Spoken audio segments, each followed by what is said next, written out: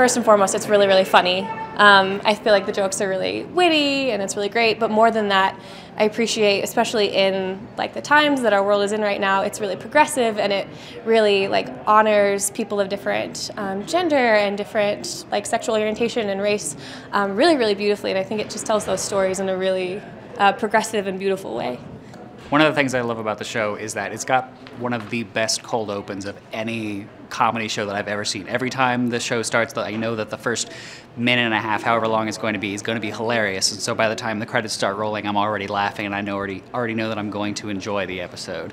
I think the writing staff on the show is probably one of the best writing teams in comedy right now, especially given how big of an audience it has at this point. When the show was canceled, we were so sad because it's honestly one of our favorite shows. When we heard it was being picked back up, I was so excited. We told all of our friends because we have a whole group of friends that really watch it. We're actually having a trivia night at a friend's brewery this upcoming week to celebrate it coming back out. Sure. My name is the one and only John Hamm. First name Jon, last name Ham. For real. So if you know anybody else named John Hamm and you want to get him in touch with me, cool.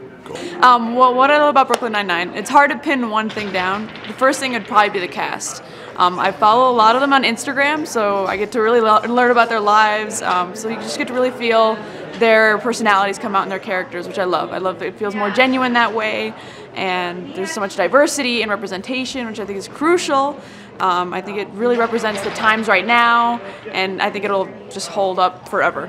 I plan to show my kids this show someday, and their kids, so. Oh, absolutely. As soon as I heard it was canceled, and I went on whatever social media I could, and I was hashtagging, you know, save Brooklyn Nine-Nine, because,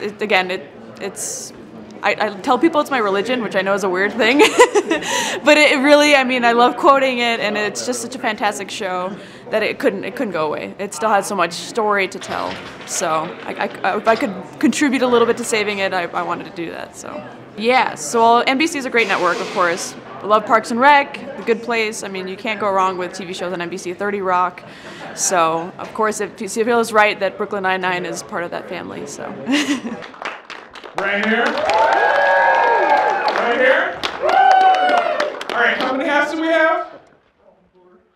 All four? All right, those last four get hats. All right, everybody put these hats on.